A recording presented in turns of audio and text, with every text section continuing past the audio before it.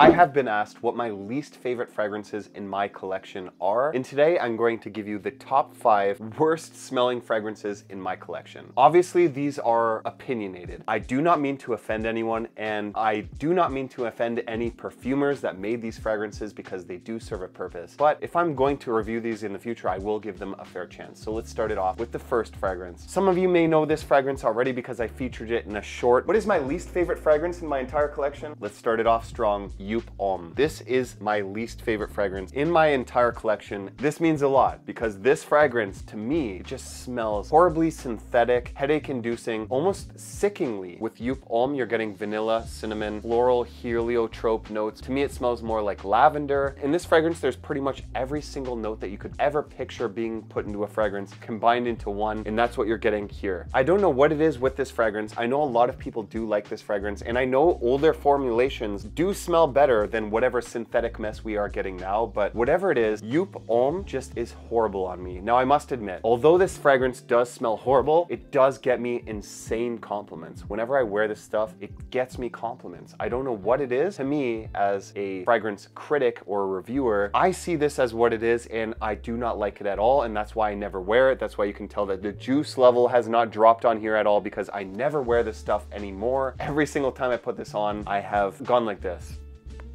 I start sneezing, I start like feeling ill. I know a lot of people agree with me when it comes to Youp Homme. This is heavily liked and heavily disliked in this community. Some people love it, and if you do, by all means, love this. Do not listen to what I say, but this is number 1 that I want to feature in my least favorite fragrances. Wear it if you like. That's just my opinion. Let's move on to the second one. So with number 2, I know that I'm not the only one that feels this way because Ross from TLTG Reviews completely agrees with me when I say that Davidoff Cool Water Oceanic Edition is a horrible release, and I don't mean that lightly. I don't know how else to put it. To me, it just smells like, I have it actually on my arm here, and I'm going to scrub it off after, but it just smells like sweaty skin mixed with body odor in aquatic nature. There is a kind of salty undertone to this fragrance. It could be like driftwood, some woody base, and some citrus kind of aquatic that's giving it this kind of BO, like salty BO kind of smell to it that just smells like horrible off of at least my skin. I know a lot of other people do agree with me. I do think that this was probably one of the worst releases in the Davidoff line. I don't even know why they released this. It just smells half-baked. Like there's not a lot going on here. It just smells like they put like salty aquatics, sour citrus in here that's making it smell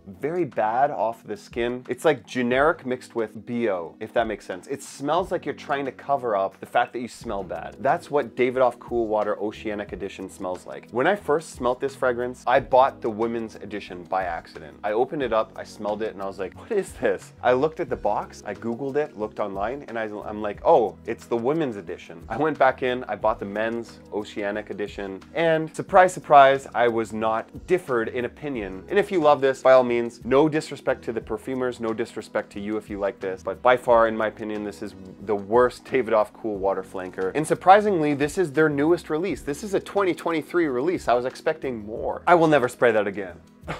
So this next fragrance, I'm probably gonna catch some left and right hooks because I know a lot of people love this fragrance. That's fine. If you like this fragrance, there's nothing wrong with that. Like what you like, do not hear what I have to say and take that as fact because this is all opinionated. Now, the next fragrance that I'm going to feature that I do not like at all is Dior Fahrenheit. I am a big fan of old school smelling scents, but there's something in here that makes me just feel ill. When it comes to reviewing this fragrance, no matter if I like this fragrance or not, when I review this fragrance, I will review it non-biasedly, but to my nose and to my opinion, at least, I just do not like this fragrance at all. And that's why I sprayed it on my right hand. My goodness, it just, okay, so I'm so sorry if you like this fragrance, but so what I get a lot of is leather, violet leaf, some nutmeg, citrus, all that combines together to give this gasoline-y type smell. Some people have said that it does not smell like gasoline off their skin, and that's fine. Maybe you have a different formulation, maybe you have a different skin chemistry, maybe it's a skin chemistry thing off of my skin at least, and to my perception, Dior Fahrenheit just smells like straight up diesel gasoline. It smells like I'm going to the pump, I'm pumping up my truck, and I just go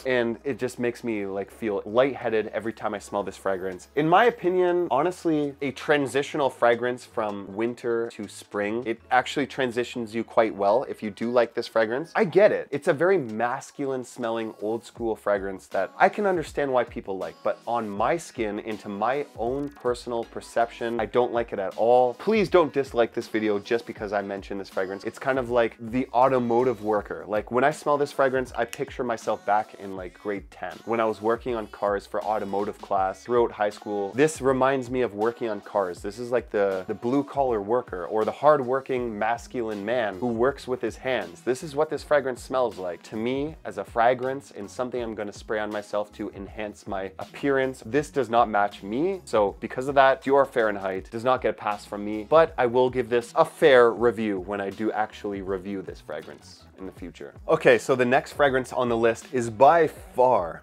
the worst smelling fragrance, and a lot of people do agree with me. That is Secretions Magnifique by Etat Libre de l'Orange. If I'm talking about worst smelling fragrances in my entire collection, this is by far a chart topper. Like everything else that I've mentioned in this list and I'm going to mention, this is a mile ahead, but everyone knows that this fragrance smells bad. What does this fragrance smell like? Well, it's supposed to smell like magnificent secretions from a man. I think that's what it's supposed to smell like. It also smells like a tinge of blood, being kind of iron smelling, like metallic. Picture a metallic citrus note with a milky undertone. This is what this fragrance smells like. Now, admittedly, when I first smelled this fragrance, I wasn't, oh my goodness, it's horrible, but I was expecting it to be a lot worse smelling than it actually is. It's not horrible, like 10 out of 10 smelling bad. Like it's not the worst smell I've ever smelled in my life, but this is definitely up there. This is definitely up there in the scent profiles that I would say that make me feel ill and sick when smelling. This smells like blood, sweat, and tears. That's pretty much what it smells like to me. Okay,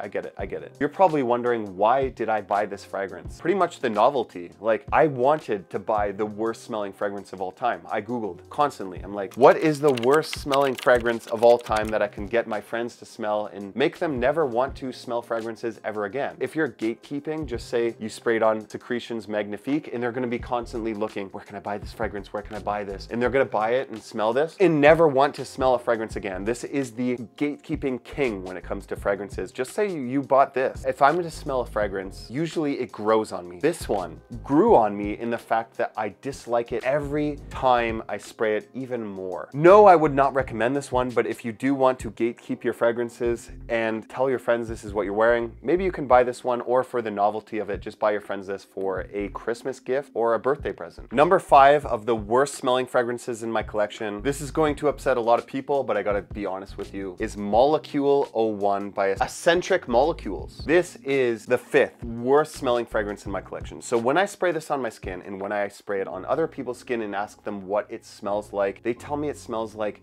burning plastic or just like a plasticky, woody smell. What a lot of fragrance influencers or YouTubers have told you is that this smells like your enhanced skin chemistry, that it basically is something that you put on first and you can spray on other fragrances and it's going to enhance the scent profile. Because really all this is Molecule 01, which is basically ISOE Super, which is a woody kind of ambery, musky base that kind of is supposed to accentuate everything in the realm of perfumery. If you were to spray this by itself, which some people do recommend, by the way, some YouTubers do recommend to spray this by itself to enhance your own skin chemistry. To myself and to others, this just smells absolutely horrible. I also must say that this is probably the most expensive fragrance in this entire video, because this is actually seen as a niche fragrance and it's fetching niche prices. I don't think it's worthy of that. And in fact, if you are to spray this by itself, I think that majority, probably 90% of people are going to be disappointed. It could just be a skin chemistry thing. I don't know. But if you are to blind buy Molecule 01, just understand that your reaction could be similar to mine. Now, I have been trying to film a video for this fragrance for a long time, testing it, seeing if all the rumors are true or it's just paid hype, but I just cannot get past the smell of this fragrance. Every time I spray it underneath a fragrance, it just gives that smell to it and just almost smells like I'm layering two fragrances together, a good fragrance and something shitty. Take that as you will. If you do like this and you do think that this enhances your fragrance, by all means, ISOE Super could enhance your fragrance. Molecule 1 to me is definitely an L. I'm gonna test with that more. It could grow on me over time if it does help the performance of my other fragrances, but to me, those are the 5 least favorite fragrances that I have in my entire collection. So if you liked this video and if you liked the honesty that I'm giving here, please hit that thumbs up button and subscribe, because I give honest fragrance content dedicated towards beginners of the hobby and more advanced. And also check out this video right here where I talk about some fragrances that you may be wondering about and I think that you're going to like. So thanks for watching, and I'll see you over there.